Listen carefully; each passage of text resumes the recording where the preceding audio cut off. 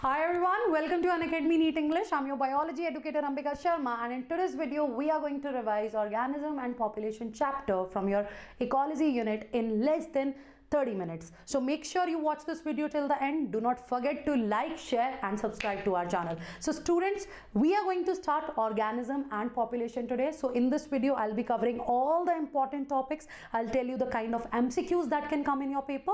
Right students? So listen to me very carefully. The very first thing is ecology. What is this ecology? See, ecology means the study. Basically, we will study that how different organisms, they are interacting, plus first of all, how organisms are interacting with their environment, with their surrounding, of course the physical factors, the abiotic factors, and moreover we will also consider that how organisms are interacting with each other. Yeah, how are they interacting among themselves? This is what we study under the ecology. So when you talk about the ecological hierarchy, we started with the organism. Like we say the cell is the basic unit of life. Cells together they will form tissue, tissues together they will form organs. Same way when you are talking about the ecological hierarchy, so first of all, you talk about what? You talk about the organism, right? You talk about the organism. So organisms of same species. Please focus on this keyword, because in your new syllabus, right, only population part is there. So definitely you will get question from this part. So kindly listen to me very carefully. So when you talk about the population, population means group of individuals, but it is not just group of individuals of same species. Right, group of individuals of, yes, group of individuals of same species living in a particular area, right, living in a particular area at a particular time. So the keyword here is that individual of same species, they make the population of that area. So now next to it is the communities, where we consider different populations. So of course we are not the only one that are living, right? If humans are there, dogs are also there, squirrels are also there, snakes are also there, insects are also there. So that different population, even the plants, even the microorganisms, even the animals, they are making the communities. And how they all interact with each other, these community and their interaction with their surrounding, that will come under ecosystem. Then ecosystem together will form biome, and then the largest one is the biosphere. Clear bache? So now when you're talking about the population, we discuss the population attributes, also known as population characteristics. So you should know about it. So here you talk about the birth rate and the death rate. What is there? Birth rate and the death rate. So as per NCERT, it is the birth, it is referred to the per capita. Birth rate refers to the per capita birth, and death rate refers to the per capita death.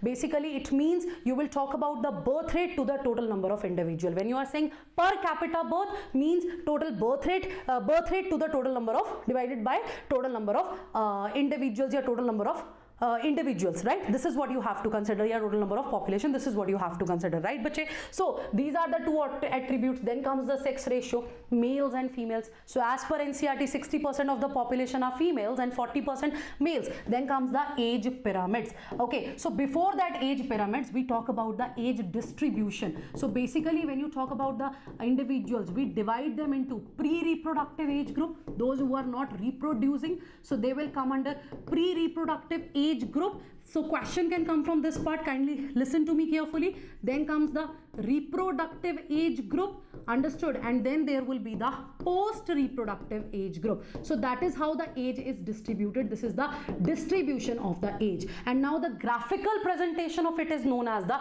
age pyramid. So MCQ can come from this part. So please listen to me very carefully. So graphical representation, right? What will be there? Graphical representation. So see, when your pre-reproductive age group is at the base, we always keep pre-reproductive age group at the base. So pre-reproductive one, then the reproductive one, then the post-reproductive one. So when you have such triangular age pyramid, it means the population, it is expanding type of, right, positive growth is there. When you have what? When you have more pre-reproductive age group, then in comparison to that less reproductive, and then least one is the reproductive age group. So such type of triangular pyramid means population is expanding, it is showing the positive growth, it is showing the positive growth, it is triangular. Then comes the stable one. So in the stable one, we consider pre-reproductive and, right, pre-reproductive and reproductive are almost same. So here what will we see? We will see zero growth. Okay, population increase is not there, it is 0. Then comes the declining. In declining, you have less pre-reproductive age group, more reproductive, and then post-reproductive. So this is something from where the question can come. Expanding means triangular, okay, and the positive growth is there, right? Positive growth is there. This is stable, so here the growth is 0 and it is bell shaped. Understood? It is bell shaped. And here in declining, the pre-reproductive age group is less, then reproductive age group is more, and then here this is the post-reproductive age group. So here the population is showing negative growth. Okay, it is not increasing, it is declining. It is not increasing. That's what we have to remember. So when you talk about the evolutionary changes, bache, right? So when you talk about the population, it is something very important, because whenever you talk about the evolutionary changes like natural selection, it will be at the level of population. If I'm talking about any evolutionary phenomena, if I'm saying that single individual is evolving, it is not going to help, right? It means that single individual is having that particular mutation that is making it different from all others. So when I'm saying the population, when that all that evolutionary change, when that natural selection, when it is at population level, obviously then it will pass to the next generation. Then obviously with the time, when all that changes will accumulate, we will get a new species. So this is what you have to remember. Evolutionary changes through natural selection takes place at the population level. That's why population genetics very important. It is clear.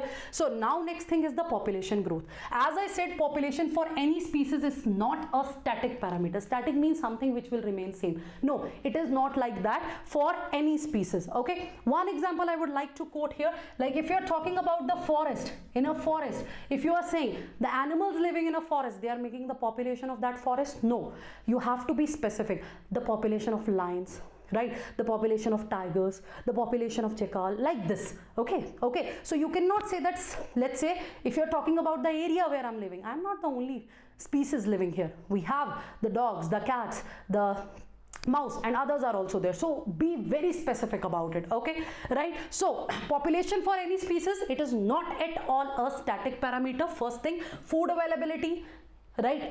Resources availability, predation pressure, weather conditions, they all are, these are the factors which will affect the population. So all that lines are from NCERT, they are for your quick revision. Then when it comes to the population density or population size, it is denoted by N.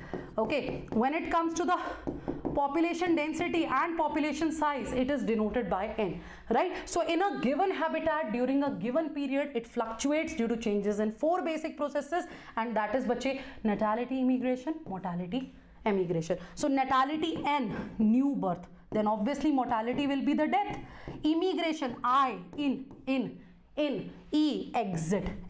So of course natality and immigration, they are basically increasing the population size, the N, and these two are decreasing it, right bache? Right. So let me tell you about this. So here you people can see, okay, here you people can see, if N is the population density at time t, then its density at time t.1. See, N at t.1 will be Nt plus what is contributing in population size, what is increasing population size? 2 factors, new birth and the immigration. That's why here you have the plus, because they are increasing population density. And when it is the mortality, when it is the emigration, there will be minus.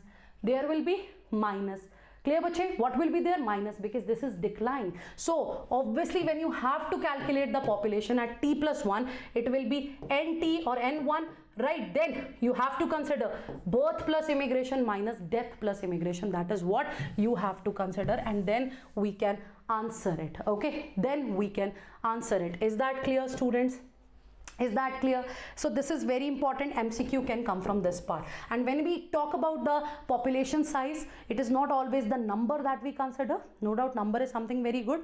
Just as Siberian cranes, they can even be less than 10. Chlamydomonas, that can be in millions in a lake. So we go for the biomass also, like your Parthenium, carrot grass example plus banyan tree example, we consider the biomass there. Plus we also go for other things also. Just say sometimes we do not go for that absolute, we compare the relative number also. Just say suppose in a lake, right, if we have to calculate the number of fishes, obviously we'll put a trap, the fishes will be caught, accordingly we will judge. Like in the case of tigers, right, so their Pug marks and fecal pallets, they are used to check the number, they're basically their population size. So there are different ways. Like in the case of bacteria, we go for the number, volume. There are different things, right? So I'm just giving you the overview there. Now let's talk about the growth. So when you talk about the population growth, you know that we have two growth models.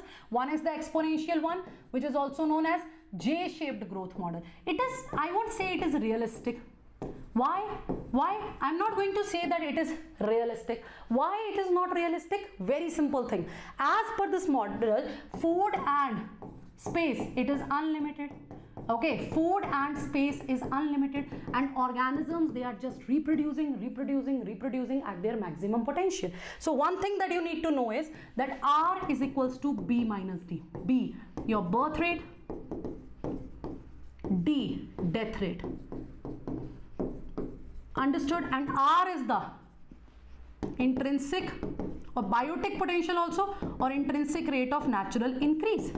Okay, intrinsic rate of natural increase. So this can be asked as a question in the NEET paper. It is the intrinsic rate of natural increase or the biotic potential. So birth rate minus death rate, that's how we can calculate it. This is what you need to keep in your mind. Okay, so when obviously resources are unlimited, everything is available to the organism, food and space is unlimited, that organism will reproduce and will keep on rising.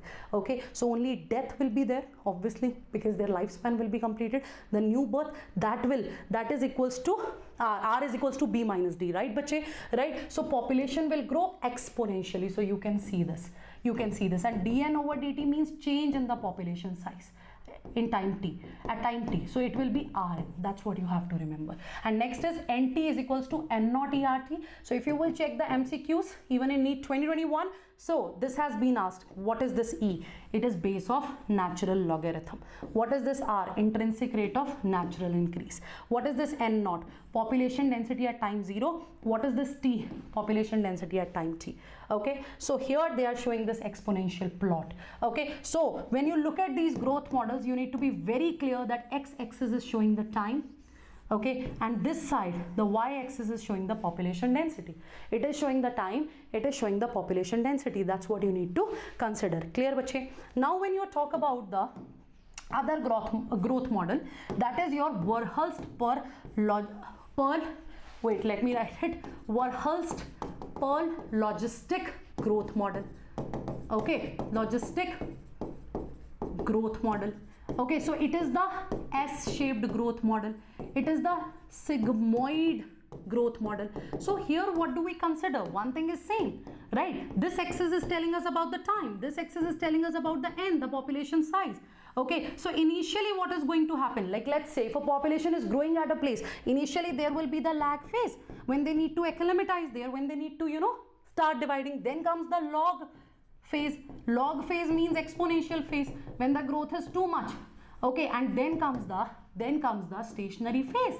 Then comes what? Then comes the stationary phase. And let me tell you students, here what do we consider? The K, the carrying capacity. So now let me explain you what is this carrying capacity. Carrying capacity is actually the capacity of a place. Like let's say if you're talking about a place that can accommodate 100 people, they are having the place for 100 people, the resources for 100 people, that is the carrying capacity. Okay, if slowly the number of individuals will increase, obviously initially it will be fine, right? When number is 40, 50, 60, then competition will start, right bache? And obviously then there will be a struggle for the survival, there will be the struggle for the resources. So this is what you have to remember, that when it is the S-shaped growth curve, the sigmoid growth curve, right? So carrying capacity will also be considered. Here you are not saying that we have unlimited supply, right? No, it is not unlimited. There will be a limited food, limited space, there will be a competition, all that factors will be applicable. So here when carrying capacity and the population size, it's same, we call it as asymptote. That is another MCQ.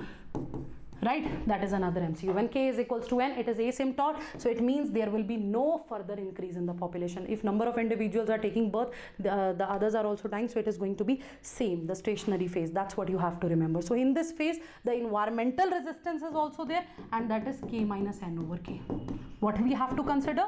The environmental resistance, and that will be K minus N over K. That's what you have to consider. Clear? This is the Verhulst per logistic growth curve model, S-shaped growth curve model. So you can see this dN over dt is equals to Rn multiply K minus N over K. Clear, bache? Clear, bache? Right? So this is for the sigmoid growth. So natural resources are limited here. Competition will be there for this logistic growth.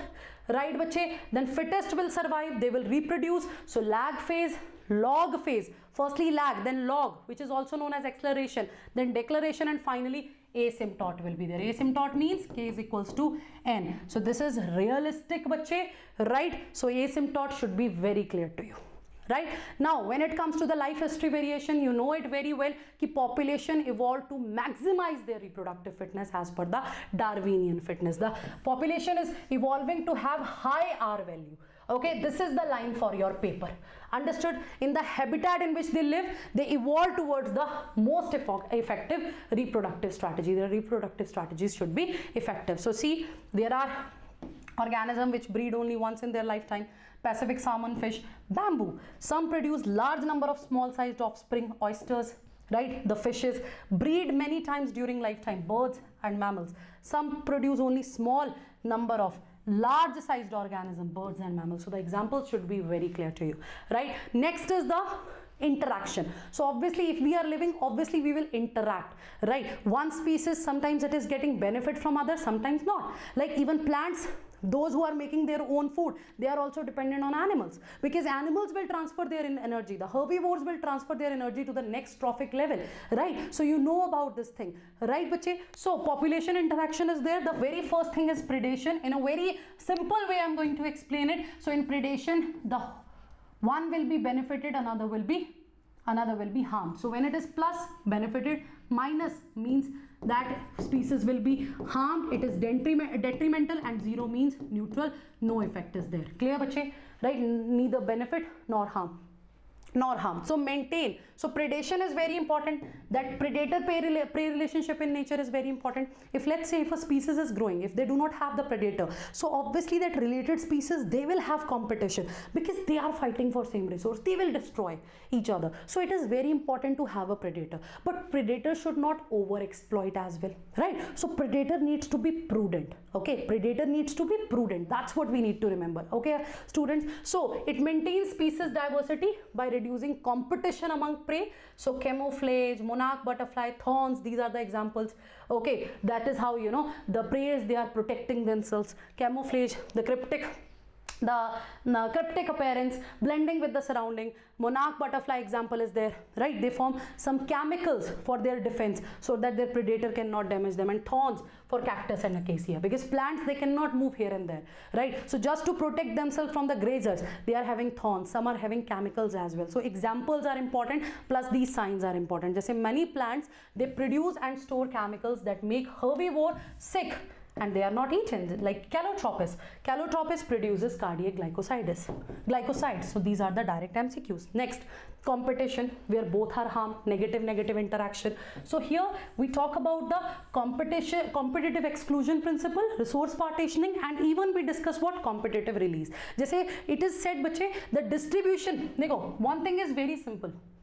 If two species, first it was believed that two related species, when they will fight for the same resource, they will have competition. The superior one will survive, the inferior one will die. This is the one scenario. Second is, it is also observed that two unrelated species, they can also fight for same resource, right? Just say, let's say flamingos, they are visiting an area and the fishes living there, they both are fighting for the zooplanktons. They are unrelated, but they want the same resource. This is another example. Sometimes what happens, bache, like let's say in a field there are two grazers, one is having better speed than the another one, so obviously that one is also affecting the another one, right? There are different ways. So when it is the competitive release, the distributional range increases dramatically when the superior species is removed. Very simple example, let's say you are having an area, here one species A is living, and here in this maximum area species B is living.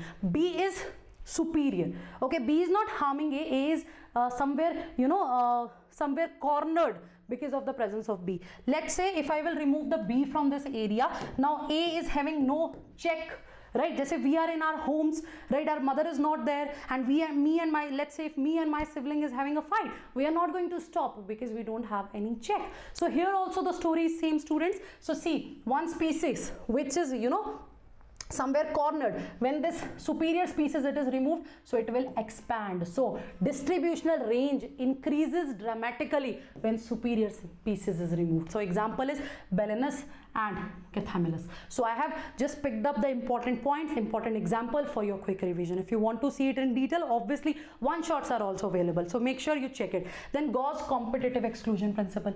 As per that, this condition is mandatory, okay? If resources are limited, what is the word here? If resources are limited, then if there is a competition in between two species, so the superior one is going to replace the inferior one if resources are limited. That is the competitive exclusion principle. Abingdon tortoise and the goats in the Galapagos Island is the example. But in nature, we don't always see this. We see that organisms, they came to a settlement. For an example, you are living with your sibling. You don't like that species. You want to throw that species out, but you cannot, because you have to live with them, right? Otherwise, your parents will throw you out. So what will you do? You'll be like, okay, fine, let's divide. Okay, from 12 to 2, I will watch this TV show, then remote will be mine. And for 4 to 6, you have to do this. Okay, I'll bring the Maggie, you'll cook it, I'll wash the utensils. So basically somewhere the resource partitioning is there, right? So that two species, they are surviving, they are just changing their habits, isn't it? Isn't it? So 5 closely related species of warblers, this is the example. Next, parasitism. Obviously, parasite is getting the benefit, host will not. Just say lice, they are getting benefit, they are harming us. Endoparasites like your tapeworm, entamoeba, we have multiple examples. Other ectoparasites are also there. There's a human liver fluke, which is a platyhelminth, depends on snail and fish to complete their life cycle. So parasite, they reduce their survival, growth, and the reproduction of host make them weak. So basically they are just telling you about the parasitism. So endoparasite, they'll develop hooks, suckers, right, so that they can just attach to the cells, right? They don't have the digestive system developed, their reproductive systems are well developed, so that, you know, they can produce more and more cells. Then brood parasitism, best example is your cuckoo, koel. So koel will lay egg in the nest of the crow, but they will look like the eggs of the crow. So crow will keep incubating it, right? So this is a very famous example given in the movie 3 Idiots as well, one of the good movies, I can say. Then bache, commensalism, where one is getting benefited, another is having no impact, like an orchid which is growing on a mango tree. Orchid is an epiphyte, so orchid is using mango branch as a surface where it is growing, but it is not damaging mango. So commensalism. Then cattle egrets and grazing cattle. Grazing cattle, with that cattle egrets will move with that grazing cattle. Why? Because when that cattle, they are grazing, the insects are coming out. Cattle egrets will eat them. Another. So they are grazing cattle, they are not getting harmed. They have no impact. They are getting benefited. Okay. So when it is the commensalism, one species is harmed, another is unaffected. So that will be 1, 0. Commensalism. Okay, it is commensalism. Then mutualism, both are getting benefited. Lichens, symbiotic association of algae and fungi. Mycorrhiza, right, roots of higher plant and fungal hyphae, they show the symbiotic relationship. Plant animal relationship for pollination, like you remember fig, and that flies will lay egg within it, and when flies will move from one fig to another, the pollination will occur. So co-evolution is also there. Co-evolution is also there in the host and the parasite also, right bache? Right bache? So this is all about these examples. So in the comment section, I want you people to give me the example of commensalism, and if there is any other example in NCERT, you need to mention that in the comment section. So I hope you are enjoying it. Take care. Make sure you like our channel. Make sure you subscribe to this so you can see the amazing videos here in the video column. So you have time to time, we teachers, we keep updating you, we motivate you, we are taking marathons as well. So we just need your love, right? So subscribe to our channel and do let me know you like the video or not. Thank you so much, everyone.